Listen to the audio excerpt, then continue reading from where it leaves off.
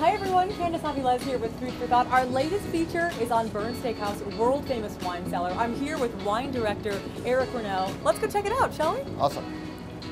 First up, Bern's Rare Room. Where you'll find all sorts of incredible wines. The most expensive bottle is actually right next to you.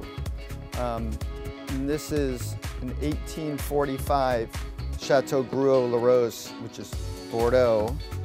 So this is a wine that is $49,000. If you don't have that kind of money to drop, don't worry. When you go, ask about their wine by the glass list. So we have about 220 wines that we offer by the glass, with vintages going back to 1973, wines by the glass.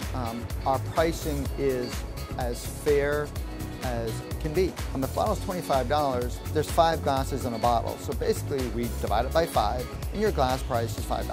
So you can try almost anything at a fair price by the glass. As for their more affordable bottles of wine, here's a look at the top 5 best sellers. As you walk through the famous wine cellar, you'll notice dust on a lot of the bottles. I feel like that tells a story. It's just a matter, it's been here for so long. So this is, a 2000 Rosemount Estate Balmoral Syrah, so Australian Syrah from the year 2000. So now 20 years.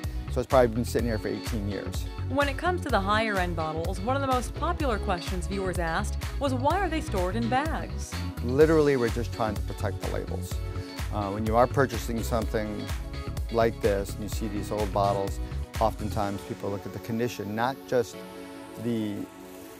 necessarily the fill, the color of the wine. They're also looking at the label, because it's almost like buying a piece of art. You want to make sure that all parts of it are correct.